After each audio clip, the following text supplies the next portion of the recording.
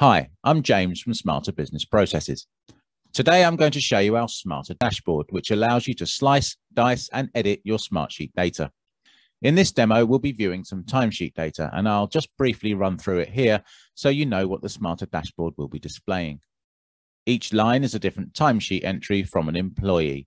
You can see that we have data for different employees, projects and tasks, showing the date, duration and description of each piece of work, along with the billable fee to the client and the employee cost. There's also a gross profit calculation for each piece of work. So that's the raw data that our Smarter Dashboard will be working from. And this is the Smarter Dashboard. This view is currently unfiltered, so you're seeing data from the entire sheet. One of the main features of the Smarter Dashboard is that you can filter this data directly from within the dashboard. For example, if we want to show the data for just this month, we can do that here, and everything updates dynamically, like so. Now let's see this quarter instead. There you go. We can also filter on other elements at the same time. So this is Diane Smith's numbers for this quarter. Incidentally, if you need to see a chart more clearly, you can zoom in like this and just close it when you're done. You can set up as many different views as you like. Here I've just got two. Along with the summary view here, there's a detail view which shows you a table of the underlying data. This can be filtered in just the same way as the summary view. Here, for example, are the numbers for project 42, and now for project 42 this week.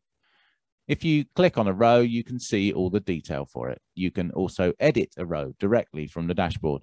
This will update Smartsheet. You can see that only some columns are editable, as the others contain formulae in the underlying sheet. If we find this row within the sheet here, and then edit the number of hours from within the dashboard, you can see that it updates Smartsheet almost instantaneously. There you go. If you don't want your data to be editable from the dashboard, you can, of course, switch this feature off.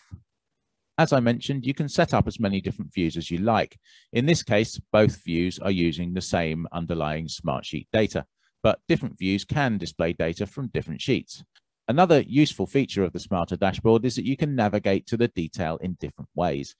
For example, if I'm looking at just the training hours, I can see that Diane Smith has done 3 hours. If I click on her segment, it will take me directly to the detail view with all the filters set so that I see Diane's 3 hours of training. If someone updates the underlying Smartsheet data, we can easily refresh to see it here.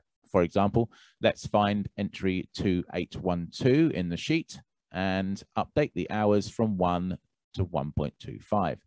If we save the sheet and then go back to the dashboard and hit refresh, you'll see that the data has updated. Everything in the Smarter Dashboard is controlled from a single admin sheet. I won't go through all the options here, but from this sheet, you can control the views, the layout of each view, the data to be charted, the colors, the titles, the logo, the filters, and much more. As part of the setup of the Smarter Dashboard, we will assist you in setting up your admin sheet to get the dashboard just how you want it. As you can see, the Smarter Dashboard can be embedded into a Smartsheet dashboard, as we've done here. Alternatively, you can access the Smarter Dashboard as a web page. If you'd like this type of access, we would suggest password protection, of course, which we can set up for you. So that's a quick run through of the Smarter Dashboard. Please contact us here at Smarter Business Processes if you'd like to discuss this or any of our other apps. We'd be happy to provide a free initial consultation to discuss your requirements. Thanks very much for watching.